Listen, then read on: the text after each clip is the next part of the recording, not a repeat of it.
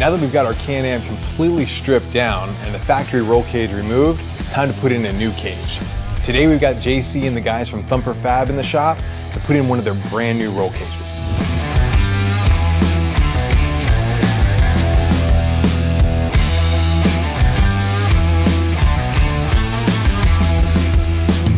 Thumper Fab started in 2019 when we brought all of our own designs in-house and started manufacturing them. So we get to build cool stuff for UTVs and side-by-sides. We take what is pretty much a boring stock car from the factory and we accessorize it. Our three main categories are bumpers, roll cages, and audio roofs. So we're here at Hauk Designs today. We're installing a Thumper Fab roll cage on a 2017 Can-Am Maverick X3. We take the stock factory cage off and we put in a stronger roll cage, keep the car safe, keep the driver safe. So this roll cage on Kenny's build is what we call our low brow design. It gives that low slant brow in the front, gives it that real mean, aggressive design look to it, but also adds a lot of strength to the front too with the additional bracing up there too. So along with the aggressive design up front, on the side profile of it, we do a constant radius bend in it. And what that does is allow us to give a very mean, sleek look up front, but then we also give more headroom and clearance for the driver in the car too.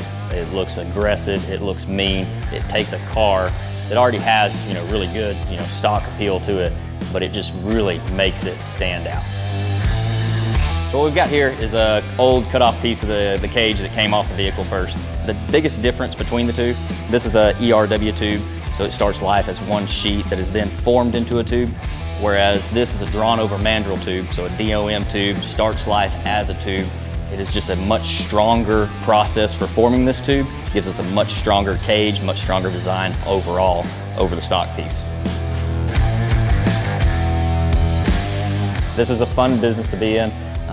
It's awesome that we get to make this a business because we're building cool stuff for already cool cars. Man, we're just really stoked to be a small part of what he's about to build here. It's just cool to be part of that car. So.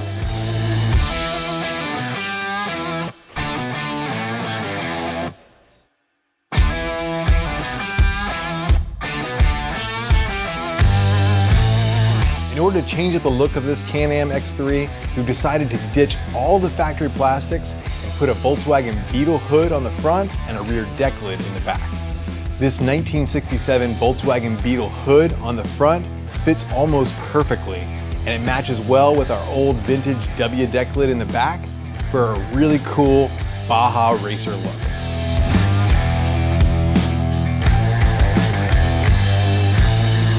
We decided to go with a full set of 32-inch Braven Bloodaxe tires mounted on Raceline Beadlock wheels. The Braven Bloodaxe tires have a killer tread pattern that should hold up great in our Red Bull Mountain Race.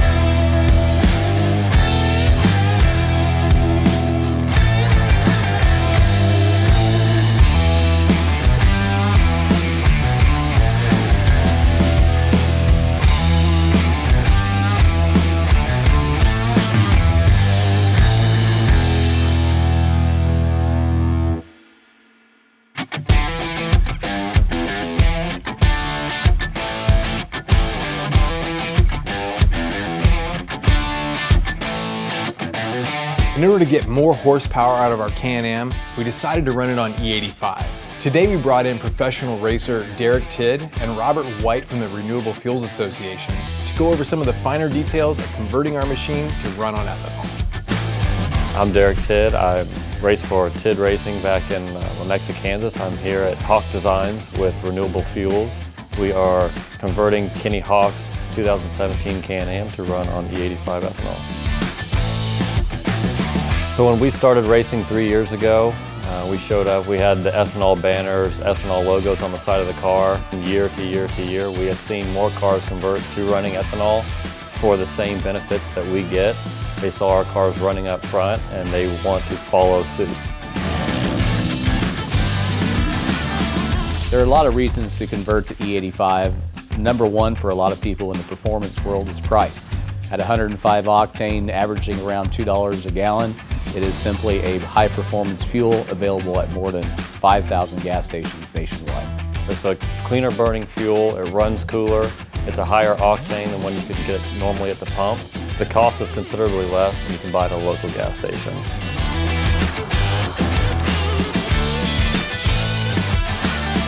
So the Can-Am X3 has some unique opportunities for tuning, and in this case we're adding new injectors, new fuel pump, wastegate, and a stage 5 E85 tune, and we think it'll take that base model of somewhere around 150 horsepower. With this minor conversion and adding E85, we'll take it somewhere close to 230 horsepower. First up, going to replace the fuel pump. Because of 2017 and older vehicles, the fuel pump is not strong enough to make that E85 conversion. So obviously we have the roll cage off and several body pieces to make this conversion easy. The last remaining bracket will be removed, the fuel pump will twist out, and you'll see that firsthand.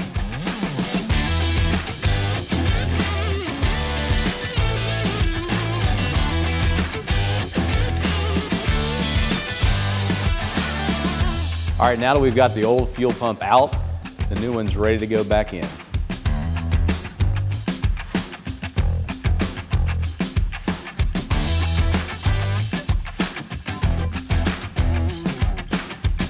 The next replacement part in this E85 conversion kit is the wastegate.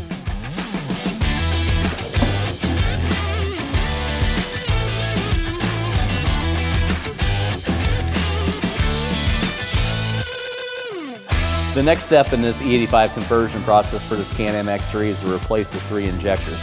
Pretty simple process again. Remove the 2 T30 bolts on the fuel rail, remove it. We'll show you how to do it all.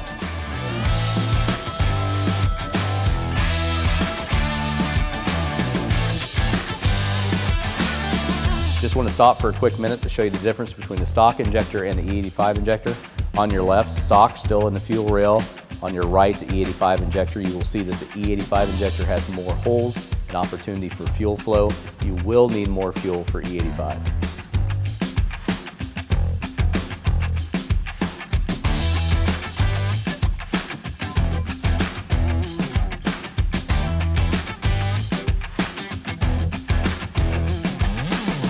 The last step in the E85 conversion process for this Can-Am X3 is to load a new tune.